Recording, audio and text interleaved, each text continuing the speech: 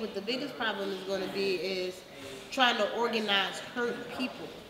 Because at that point in which there's no indictment, I don't even know if I can bring myself to tell my people not to be angry, not to be violent, not to loot.